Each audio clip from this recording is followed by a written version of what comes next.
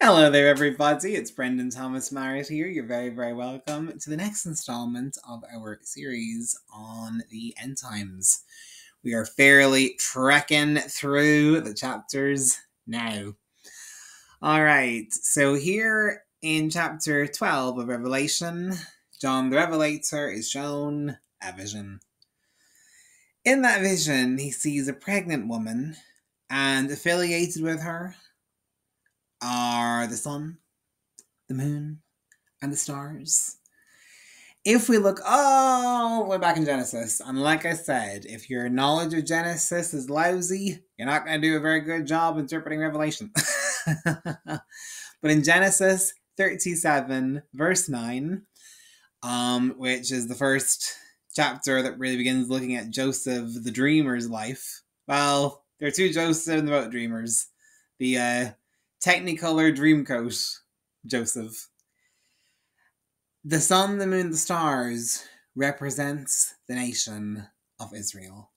Again, the body of Christ get raptured up before the end times begin, and then Israel, the bride of Christ, become the main focus in the end times during the apocalypse. I also believe that's why she is a woman, the bride of Christ, Israel. So in Revelation 12, there's a sign, even on the 23rd of September 2017. A lot of people got very, very excited for the Jewish Feast of Trumpets, where they looked at the stars and they recognized the moon, Jupiter, Virgo, and the sun made the shape of a woman, and Mercury, Mars, and Venus, Leo, the shape of a lion. So a lot of people kind of drew connections between what they saw in the sky and Revelation 12, verse 1. So God does hide certain secrets and mysteries in the stars. Now that we should seek them out from there, we should always inquire of the Lord personally. But he always speaks, and he has revelation hidden everywhere, especially in physical things. So in verse chapter 3, there's an allusion to the 10 kings and the Antichrist's rule. It's called the Second Babylon, or the Reformed Roman Empire, where the feet mixed with baked clay and iron. It's all the same thing. And in verse 3-4, they are ruled by the dragon. The dragon is a multiple-headed monstrosity with many heads and many horns, and his desire, his aim, is to totally and utterly annihilate the woman. We'll go through the explanation of exactly what all those dragon heads entails in just a little while. So in verses 5-6, the dragon and his dark angels decide to attack heaven. This is the largest assault the forces of darkness will ever wage against heaven itself. However, the darkness is of course defeated by the Archangel Michael, and the devil falls to the earth. Not one to be outdone. His tail goes flick, and 1/3 of the stars in the sky falls to the earth. Once he gets defeated, absolutely every one of his minions, principalities, authorities, demons of wickedness, spiritual wickedness in the high places, minion spirits, Jezebel spirits, Absalom spirits, spirits of trauma, perversion, porn, you name them, every last one of them is going to fall to the earth. Satan's not going to fall down alone. Oh, no. And he really and truly sets his sights on Israel once and for all. He had an Antichrist, the man of lawlessness on the earth, who had signed a peace treaty with counterfeit intentions with Israel, but the devil absolutely despised that country so much. So then we have a little exploration of the past and the future. The dragon tries to kill her baby, the man-child. This is like Satan operating in King Herod to try to kill Jesus, as a baby when he stirred up Herod's wrath against all the baby boys 2 years old and under in Bethlehem. But the male child, Jesus, with the iron scepter, because he is coming to conquer evil and to rule the world with iron fist, gets lifted up into heaven. That's Jesus ascending to heaven. But when he comes back, he will mean business. Yellow. All right then, 7 and 8 really and truly press into the reality of that great and terrible war in the heavenlies. Never before has there been a war quite like this. It'll be a cosmic war of absolute immense scale. There was war in heaven. Michael and his angels fought against the dragon, and the dragon and his angels fought back. But the dragon was not strong enough, and they lost their place in heaven. And again, heaven refers to, the atmosphere, the sky, an actual capital H heaven. So at this point, he has no more room in heaven, no more access into that throne room where he judges us all day long. The great dragon was hurled down. The ancient serpent called the devil, or Satan, who leads the whole world astray. He was hurled to the earth and his angels with him. I could just read it on and on and on because that's just the most phenomenal event in the Bible. The Bible's full of phenomenal events. This is one of the great ones. Daniel 8:10 also talks about Satan and the heavenly host going at it in an all-out war for heaven itself. Listen to this.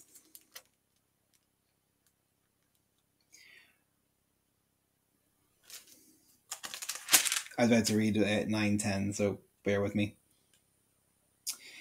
It grew, that's the Antichrist's horn, until it reached the host of the heavens, and it threw some of the starry host down on the earth and trampled on them. So even the Antichrist will be complicit in these shenanigans. The attempt will be to take over 2 worlds at once. Alright then, verse 9. The dragon and his angels lost their place in heaven. So Satan tries to steal heaven, tries to seize the Lord's throne. Of course, he loses. And after this, his angel wings truly get clipped.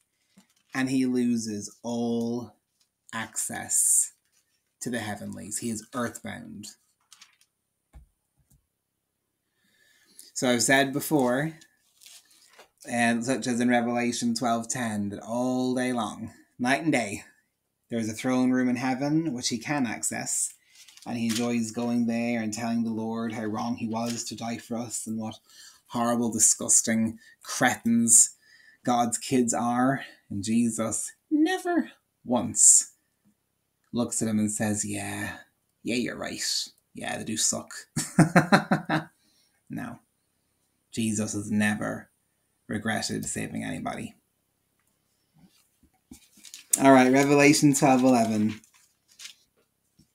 The saints overcame the devil, the dragon, by the blood of the Lamb and by the word of their testimony. They did not love their lives so much as to shrink from death. If I got €1 for every time I heard somebody say that they have overcome the strategies and weapons of the darkness by the blood of the Lamb and their testimony. It's lovely sentiment. Pray it over yourself, declare it. But in the context, that last line's very important.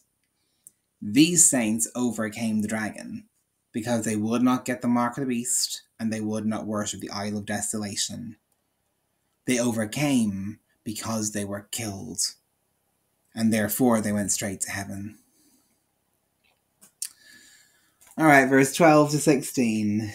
Therefore rejoice, you heavens, and you who dwell in them. Again, because they're dead.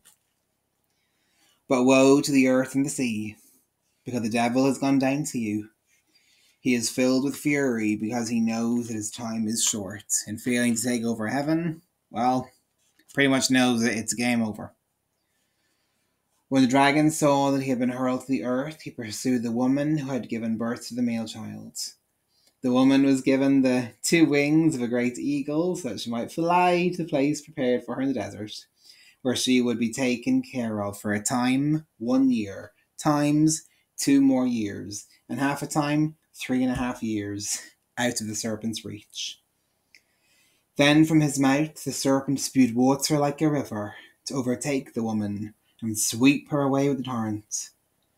But the earth helped the woman by opening its mouth and swallowing the river that the dragon had spewed out of its mouth. Here we're talking about the final 1,260 days of the Great Tribulation, 3.5 perilous times. Why are we declaring woe to the earth? Because the Antichrist has suffered a fatal wound at the halfway point. The dragon gets tossed down to the earth, very, very badly wounded. And the only relief demons have is when they are within a mortal coil, especially a human vessel. So he sees the defeated Antichrist, and Satan just jumps on in. It's Revelation 17:11.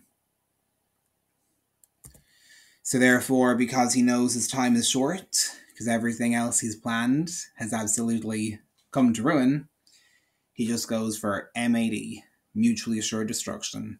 How many can he kill, steal, and destroy in 3.5 years? That the woman is given wings, that's God protecting Israel. Just like he protected Mary and Joseph. The dragon spews water on Israel. Have you heard the phrase, a sea of people? Lots and lots of people? That is Psalm chapter 2.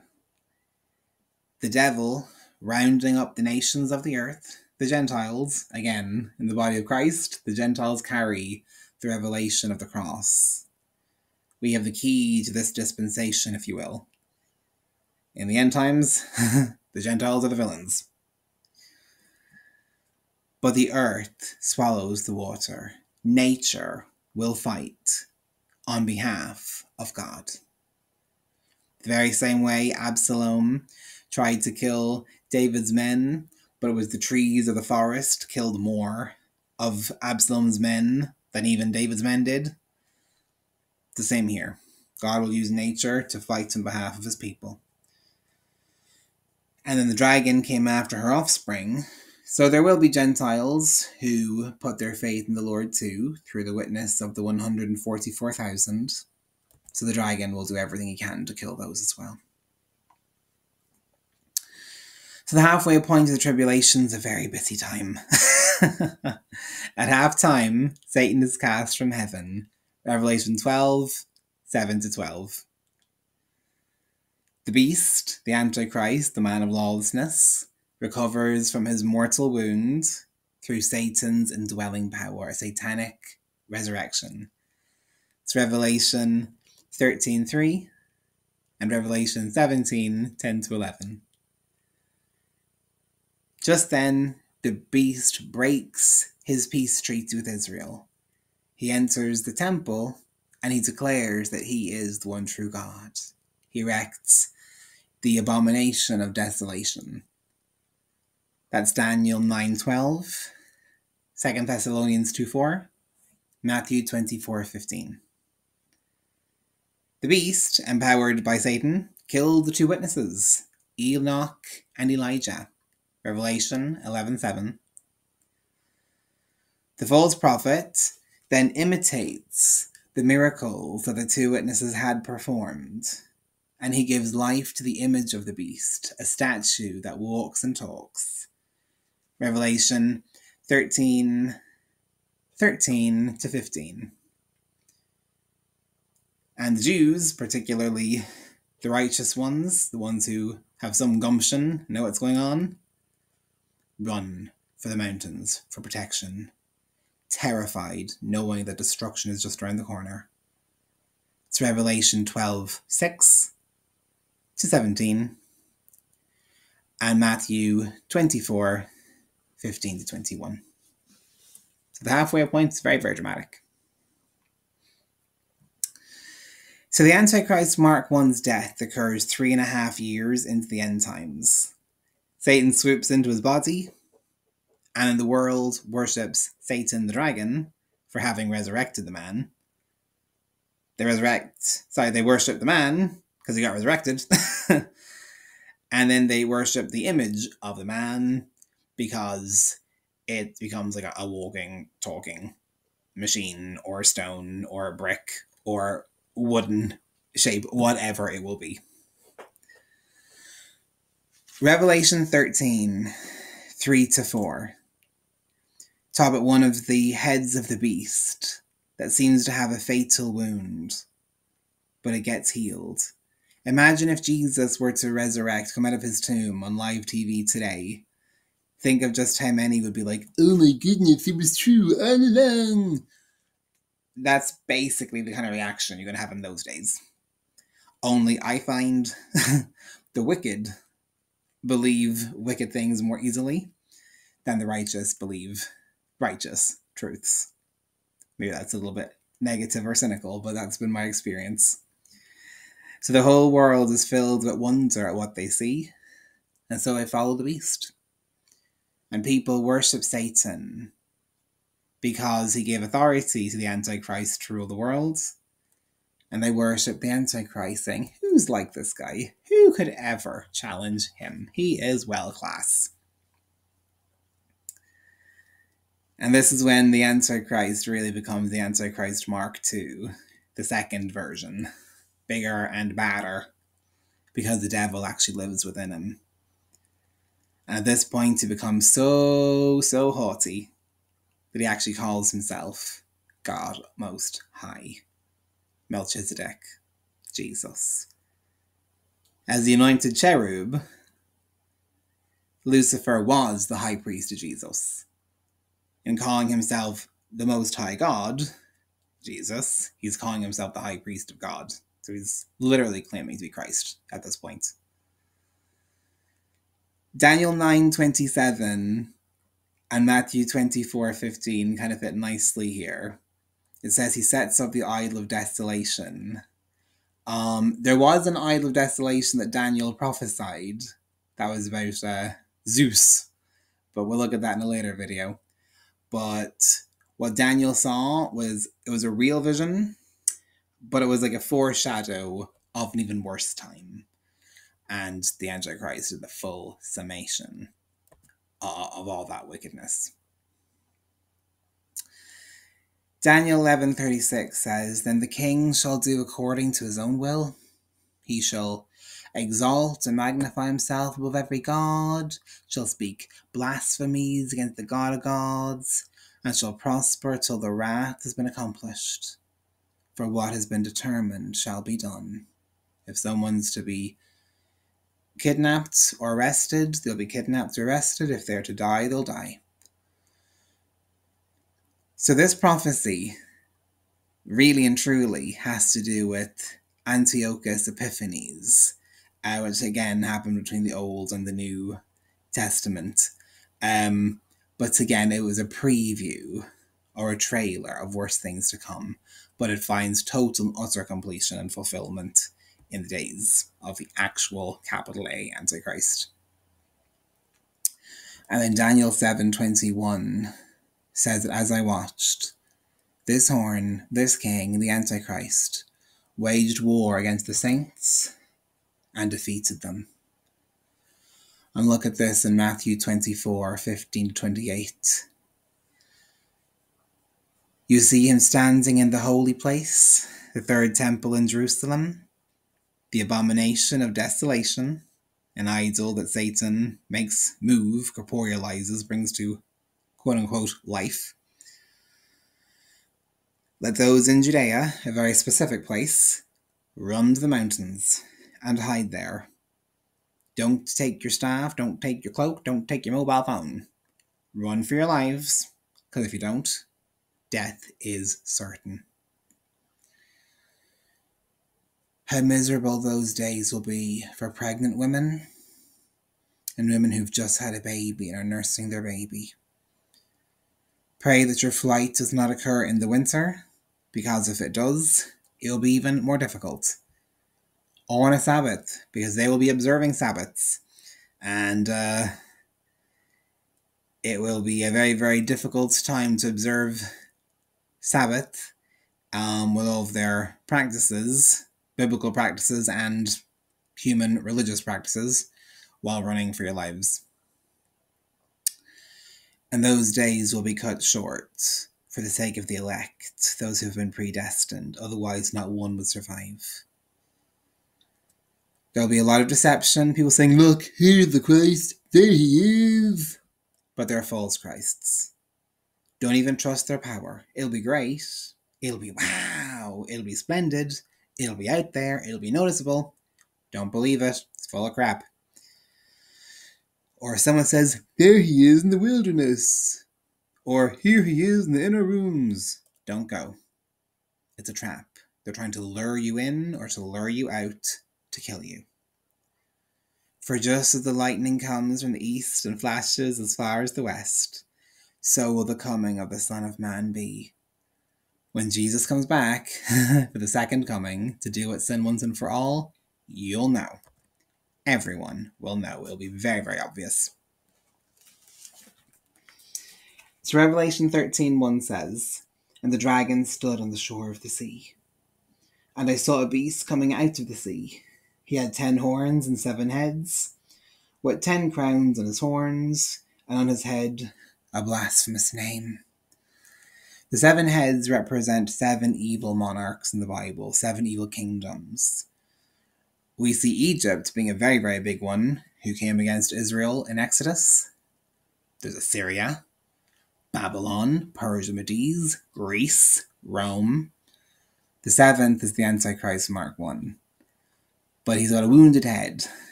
He gets fatally injured. But he's not alone. He also has 10 other beings with him. 10 complicit kings, complicit in evil. The dragon stood on the shore of the sea, that's the devil. And I saw the Antichrist coming out of a sea of people. 7 wicked kings who had already fallen, and 10 wicked kings yet to emerge. On each had a blasphemous name. The Antichrist I saw resembled a leopard, and had the feet like those of a bear and the mouth of a lion, the culmination of the Babylonian, Persian, Medes, Greek and Roman empires. The dragon, the devil, gave the beast his power and his throne on the earth and great authority. The 10 horns that you see, or the 10 crowns, well, they're 10 kings. They know what they're doing is wrong. They're pure evil, committed to evil. And the earth gets divided up into 10 districts, and they become tyrants or emperors over each district. But Daniel tells us the feet are clay and iron. Maybe artificial intelligence, androids, mixing humans with a machine.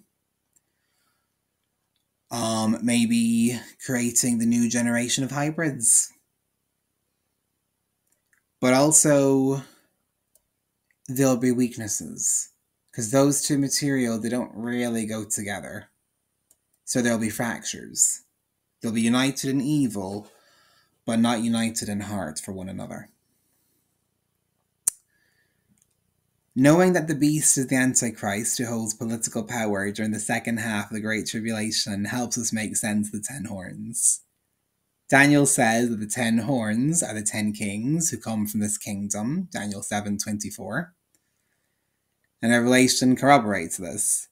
The 10 horns you saw are the 10 kings who've not yet received a kingdom, but who for 1 hour, it's not a literal hour, just means a short time, 7 years, will receive authority as kings along with the beast, and they will war against the Lamb.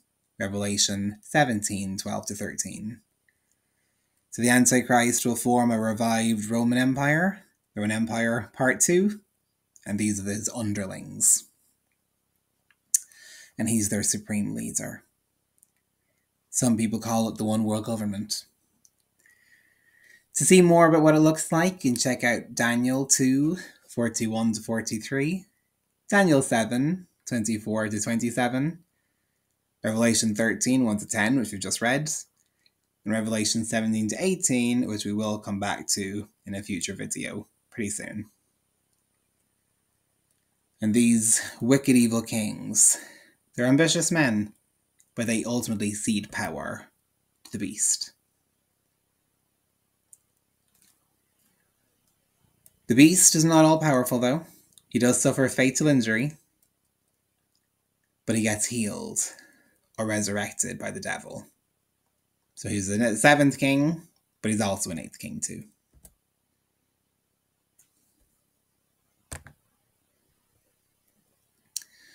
So the Antichrist Mark II is Satan's superior hybrid, a corpse that he himself animates and walks around like in a human meat sack.